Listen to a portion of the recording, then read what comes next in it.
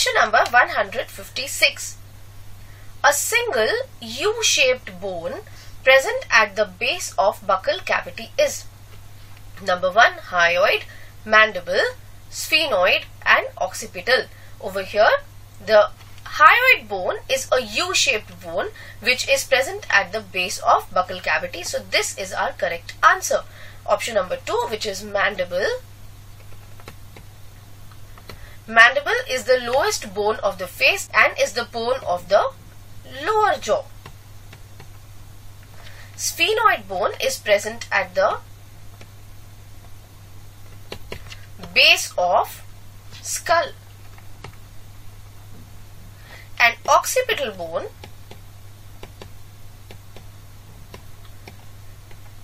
is present at the posterior side of cranium. This hyoid bone is a single U-shaped bone which does not articulate with any other bone. So the correct answer becomes option number 1, that is hyoid. Let us see the next question, students. Question number 157. Sliding filament model of muscle contraction suggests that the polymerized molecules that move to shorten a muscle are those of. Here, students, first of all, let us find out which all are polymerized molecules. Troponin is not polymeric, whereas collagen, actin and myosin are polymeric proteins. Over here, collagen is not present in muscle fiber, therefore this can be ruled out. Number 3, actin. Actin is composed of G-actin, which polymerizes to form F-actin. The actin makes up the I band of the sarcomere and myosin makes up the A band, which does not shorten during the contraction of sarcomere. Therefore, this is also incorrect. So, the correct answer becomes actin, that is option number 3. Let us see the next question, students. Question number 158. Ions essential for muscle contraction are stored in number 1 sarcoplasm. Sarcoplasm is the cytoplasm of the muscle cell. So this is incorrect. Number 2, sarcoplasmic reticulum. This is the correct option, as sarcoplasmic reticulum is the endoplasmic reticulum, which stores calcium ions which will be released during muscle contraction.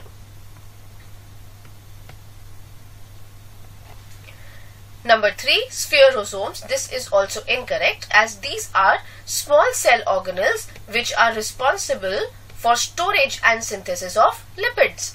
Number 4, sarcosome is also incorrect, as sarcosomes are the mitochondria which are present in the skeletal muscle fiber. So calcium, which is required for muscle contraction, is stored in sarcoplasmic reticulum. So the correct answer becomes option number 2.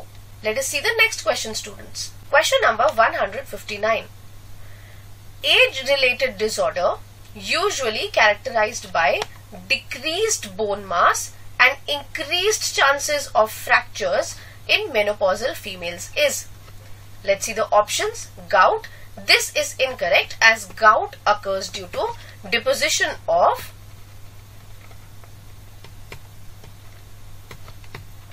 uric acid crystals. Number 2, osteoporosis. This is correct, as this occurs due to decreased level of estrogen which occurs in menopausal women.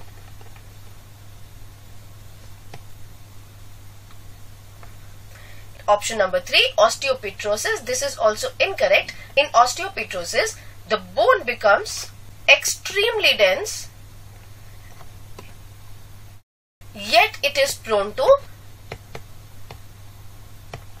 fractures. And option number 4, tetany, is also incorrect, as tetany refers to rapid spasms of muscles which could occur due to calcium deficiency. So the correct answer for decreased bone mass and increased chances of fracture becomes option number 2, that is osteoporosis. Let us see the next question, students. Question number 160. Select the correct match with respect to humans. Option number 1. Gliding joint present between carpals of one row and another. This is a correct option. There are 8 carpals in the human wrist which are aligned in 2 rows. So the type of joint between the 2 rows of carpals is gliding joint, which permits movement in only one direction.